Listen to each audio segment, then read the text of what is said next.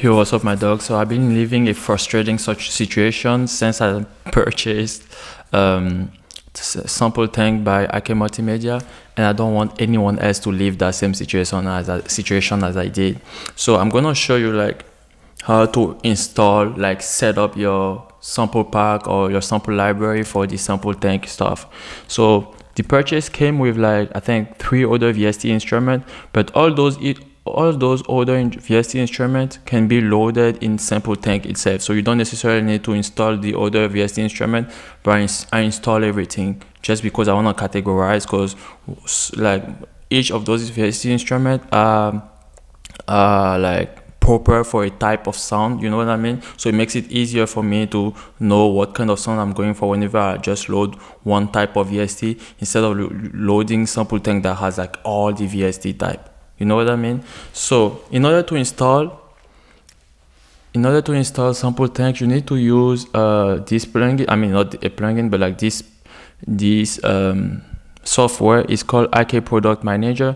So when you load it, this is how it shows up. Like it shows like this, and it shows you like all your VSTs or whatever you can install. So you go ahead, you just install all of those. You won't really have an issue with installing the VSTs. Those won't come like easy. The issue will be with the sound. When you're trying to install the sound, it takes forever.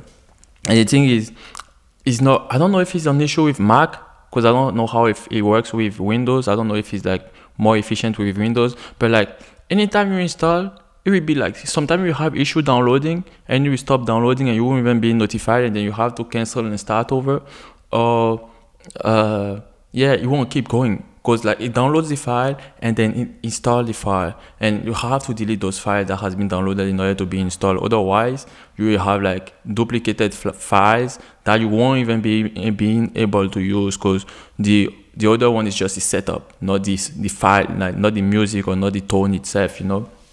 So what I was doing is I was just installing everything, but I realized that some of them is not going on. But now I was able to download most of them. So what I did is I used the software for most of the download I was doing. I actually left it overnight, and when I came back this morning, I'm like, whoa, it's still going on and it's not done yet. I'm not, there's an issue. So I figured a way to download stuff manually. So what I did is I went on the website, on IK Multimedia website. So once you go on the website and you go on my product, it shows you like all the product you have access to. So there will be like free product and the one that you purchase.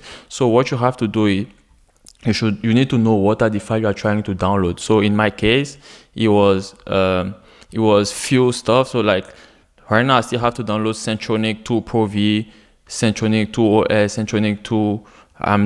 Currently I'm downloading my host slave Fila, Hamik, or whatever. So what you have to do is you just go here, and then since it's Syntronik, you just go on sound download, and then you can, when you hit download, it downloads one file. But when you hit shift and try to download all of them, so let's say you're trying to download the whole stuff, like you go like this, it might not download the whole stuff. So what you have to do is you have to go step by step. So you might try to download like 7 files, it will work, and then you keep going until you get the whole stuff. And once you are done now, you just open your wherever you downloaded the files. So you just open it. I'm just gonna open one random one. So you just open it, and once that is open, you install the file, and you have to install each individual files, like each of them. Like you install this, it's done, you close it, you go to the next one, you install it, it's done, it's closed, you close it. I run into an issue though. There was an issue where I was trying to install one of the files and it wasn't going. So what I did was trying to like install one of the files I downloaded. Like, so it comes like this, you just open it, and then you just go next. There we go. I think I just had the same issue. See, that was the issue. A message error came. So what I did for that one is I just ignored the message. I opened this file and I just like literally drag, because I know where I'm installing my files. I'm installing it on an external drive.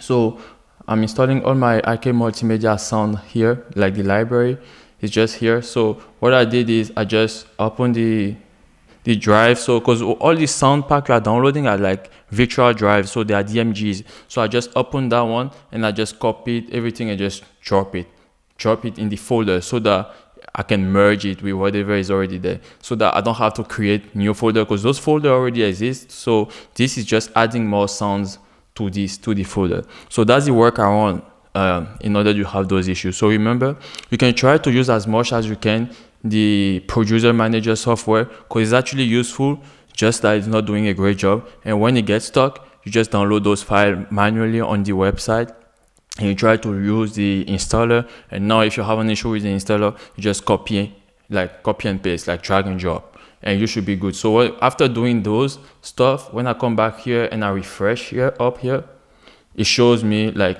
it actually like actualized that some of those pending downloaded files were actually installed. So right now I just have to work with all those 4 or 5 files. So I hope this was useful for someone out there. So remember, it's kind of tricky. I mean, the deal is cool. I think it's a really good deal. The software is kind of old though. I think it was released in 2019. But remember, you don't have to reinvent the blueprint or the pattern. It's like a guitar is a guitar. That's how it sounds like. So you're just trying to find the best sound of a guitar, and you don't have to change it, right? So you can just like add effect in order to make it sound the way you want, but the guitar is always going to be a guitar. So there's not much sound that we can still create as of today. What we are looking for now is just like the best quality or the better quality and the most sound that we could have. So the reason why I bought this software, I mean this VST for instance, is because I was running out of guitar. I didn't have like really good guitar sound, and I also needed like saxophone, like brass sound.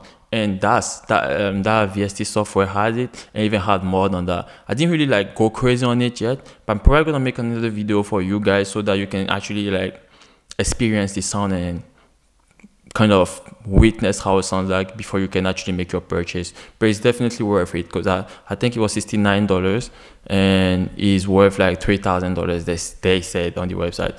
It's old, 2019, 2024. But the sound doesn't really change, you know, like the sound didn't really change all those years. What changes is the way we make the sound, the way we make the music. The guitar player is playing that freaking same guitar for years, and if he's able to make bangers, it's just because he's playing it differently, but he's still using that same freaking guitar. So you don't really need to be buying like a lot of VST, a lot of stuff. Just make sure your purchase is justified before you make it. But this is a really good purchase. So if you like this, like, share, subscribe. See you on the next video. Peace out.